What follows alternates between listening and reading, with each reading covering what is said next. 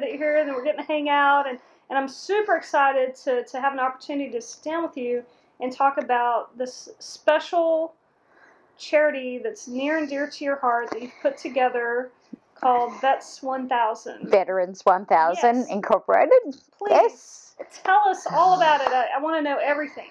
Okay, for starters, yes, note to self and disclosure, I am an Australian. I am living in Australia, but my foundation is actually here. It is out of Phoenix, Arizona, and it came to life in November November 2018. Seeing we don't know when this is going to be caught by anybody, so we will put a date to it. So November 2018, that sparked and came to life in Phoenix, Arizona. And tell us more about it. Well, actually, all the paperwork came to life because the idea actually came about 3 months before that. Okay. And one of the ladies in my group that inspires quite a lot of people, her name is Sealy, and I'll just leave it at Sealy, decided to put one of her rentals up for veterans. And when I heard that, I thought, I've always wanted to do something to help others. And I thought, what a fantastic idea. But as usual, they say things in Texas are always bigger. Well, I argue things in Australia are bigger even still. It's a big country. It's a very big country. Yeah.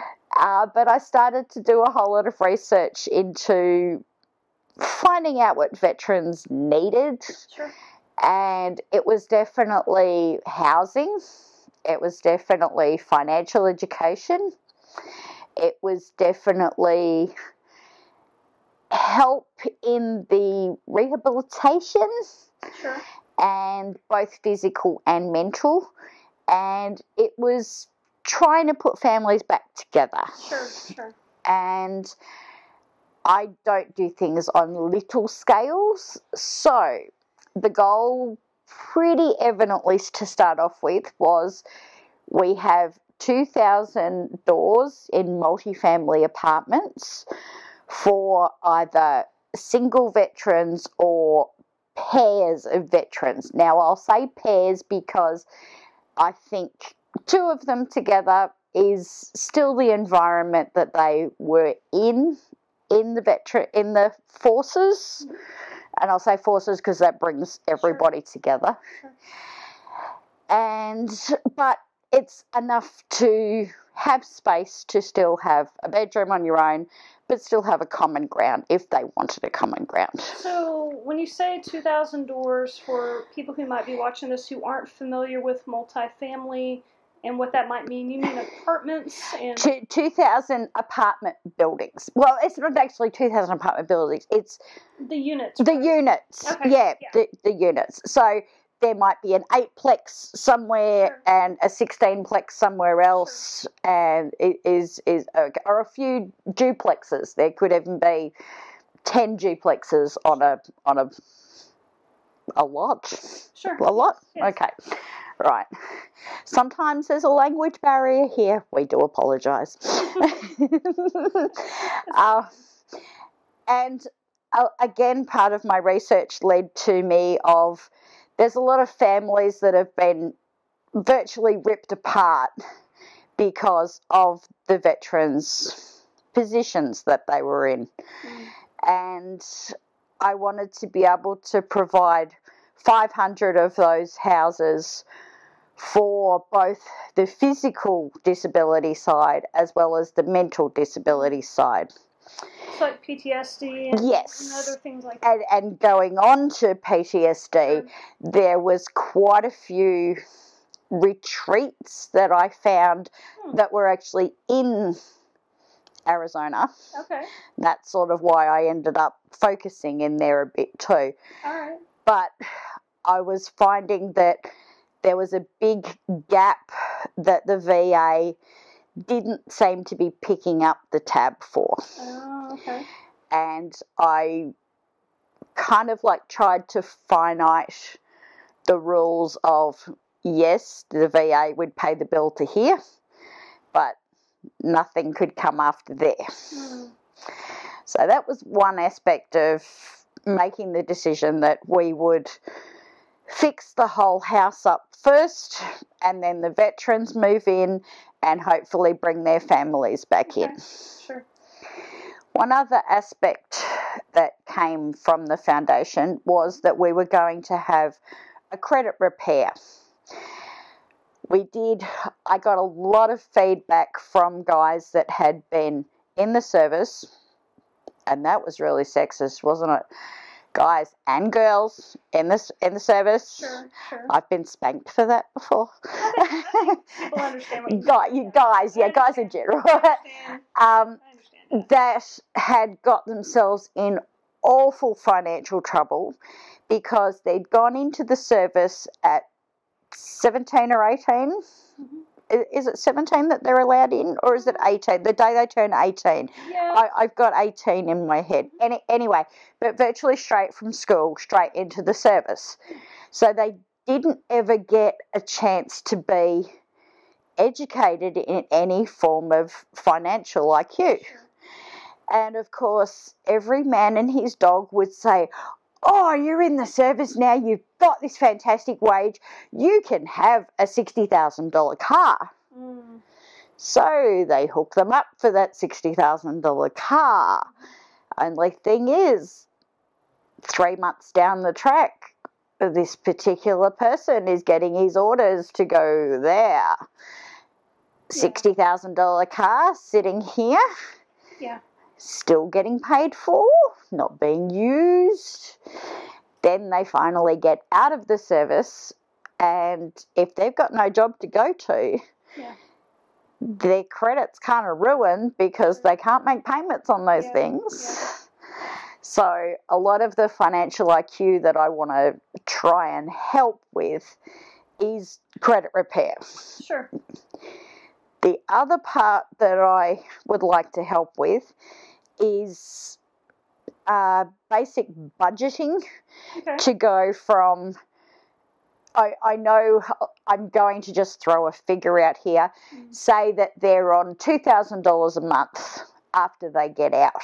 I know that's possibly not realistic, but just work with me on numbers. That's $500 that they're getting a week.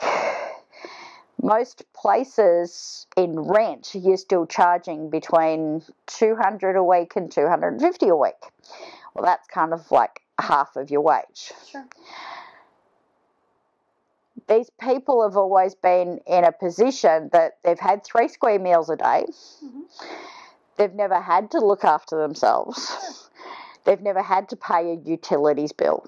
Sure. They've never had to pay a credit card. Well, yeah, because they were in the service and they were bunking. Straight they were in. just going where they were told to go and do what they were told to do. So yeah, they didn't have to do those things.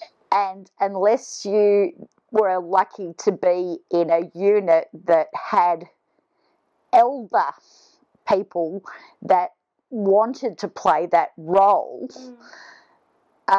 you were really kind of left out in the cold. Sure. You just were unaware. Yes. Sure. So between the credit history, the financial IQ, with going back to the apartments, they will actually be paying rent to the foundation, and I'll explain a little bit about that afterwards.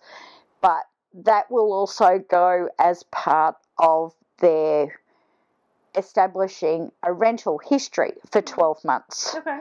Where we also found that there was a little bit of a dip in the system, that people would be in a homeless position possibly, and they wouldn't be able to get into the rental market because they had no credit, they had no rental history. Sure. Even if they have, people sort of throw it around that, oh, they can get a VA loan. Yes, they can, but if they don't have any support in anything, that loan's going to go guts up. Well, I mean, it's hard to get the loan if they get out of the service and they can't find a job and they have nowhere to live. And I mean, you know, there are some men and women who can go back to family, but that's not always the case. Sometimes people go into the service to escape family situations. You know, that does happen too. Yeah. I also want to be nationwide. I don't want to be specifically in an area, because I think this is something that is a need overall. Sure. So that's basically what the aims of the foundation is. Okay, yeah. And we would like those figures repeated for the next 5 years. So 2019, we will have 2,000 doors in multifamily apartments. Is that better? No, it's good. It's good. Yeah. And 500 single families.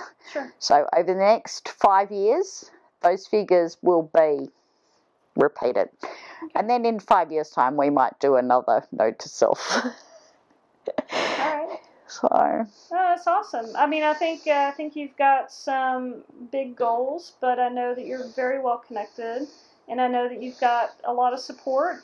So I don't see why it couldn't go to the direction that y'all are wanting to take it. And it's definitely an honor and a privilege to hear about it face to face. Thank you. I mean, Facebook is great, but like face to face. Yeah. I mean, come on, you can have a cup of tea and talk about it. I mean, come on, you can't get any better than this. So yes. Yeah. Well, I appreciate your time. Thank you so very much. Absolutely. And yeah, stay tuned, because this little Aussie's coming at you. Watch out.